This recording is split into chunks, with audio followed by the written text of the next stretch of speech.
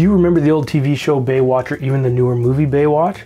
We're about to make a cocktail based on that. My name's David Edwards and welcome to Booze on the Rocks. And technically, this cocktail is called a Bae Watch. And when I say Baywatch, I mean B-A-E. But I'd rather have it based on the old TV show because the word Bae means for before anyone else, and it was a stupid word when it was invented, and it's still a stupid word now. Anyways, sorry, that's my inside voice telling you exactly what I think about some of the words we use nowadays.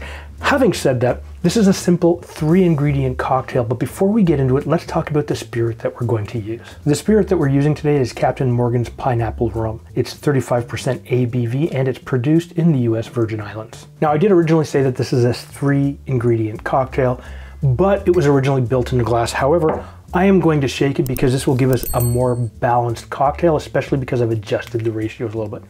Now we're going to start with our Captain Morgan's Pineapple Rum. You can use whatever pineapple rum that you have or you want, but as a worst case scenario, you could skip the pineapple rum and go for a straight white rum because it'll still work well with all of the pineapple juice and the cranberry juice. And we're going to start with 1 ounce or 45 mils.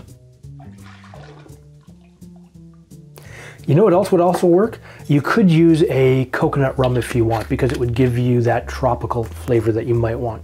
Or you could split the base on a couple of rums. There's a lot that you can do with this. Actually, I need that back. Your next ingredient is pineapple juice. I'm using a pure pressed pineapple juice. Now that means that there's no sugar added, there's no extra pulp, any of that wonderful stuff. And we're going to start with 2 ounces or 60 milliliters of your pineapple juice. Now that you've added your pineapple juice, what we are going to do is we are going to shake this with a little bit of ice.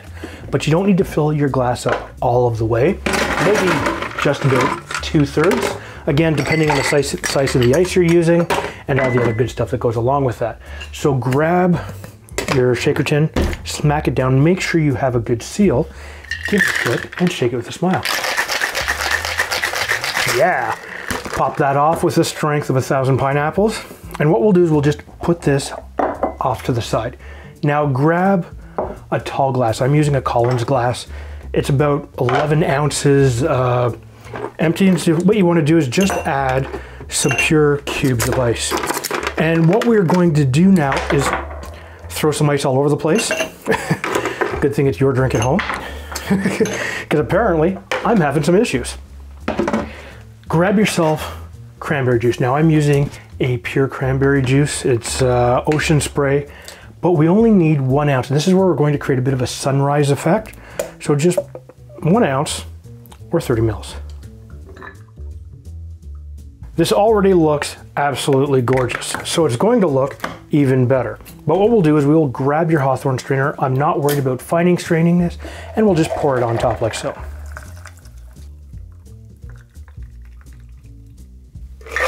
Oh, absolutely gorgeous. Grab a straw and we'll just give this a little bit of a stir, just like this, just to sort of combine just enough to give you that gorgeous sunrise look. Now I'm using an extra long straw because I can. Really good. You get the pineapple, you get the cranberry juice. They're well blended together and the rum is basically not noticeable. This is an easy drink, especially for the hot weather. Now, if you like sunrise style drinks, go take a look at this gin sunrise right here because I know you'll love it.